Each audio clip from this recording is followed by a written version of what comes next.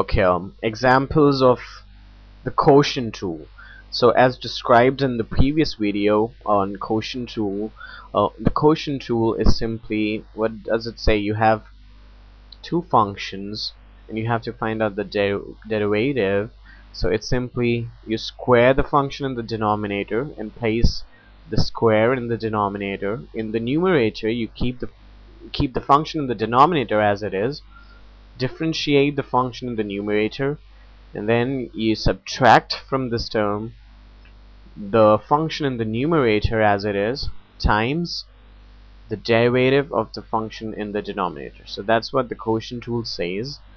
And let me just take an example. And yes, the alternative would be that you take u v to the -1 and then apply the product rule for this function. Okay, I'll show you both methods. Let me take an example. X over e to the x. Okay, you have to differentiate this.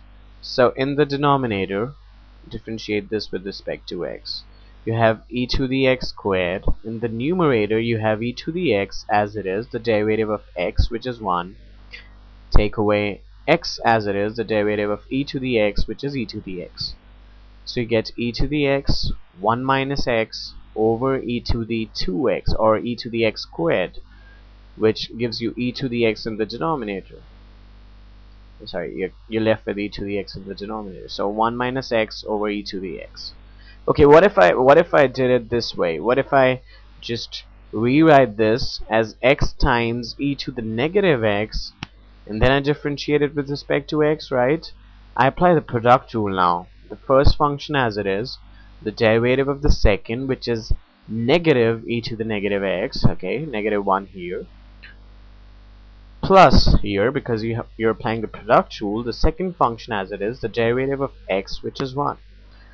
So e to the -x comes out, you're left with 1 minus x, which is 1 minus x over e to the x. So you get the same thing. So this is an alternative to the quotient rule. You can simply apply the product rule by taking the power of the denominator to the -1.